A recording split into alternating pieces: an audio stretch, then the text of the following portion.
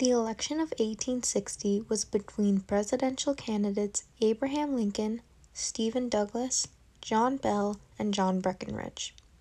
Lincoln ended up winning the election, and his main goal was to fix what had been broken, the Union. Because of this, the southern states started to withdraw from the Union in fear Lincoln was planning on abolishing slavery. This chain reaction of the South seceding is what set the stage for war. Since the beginning of the 1850s, the Union was divided from questions of states' and slaves' rights.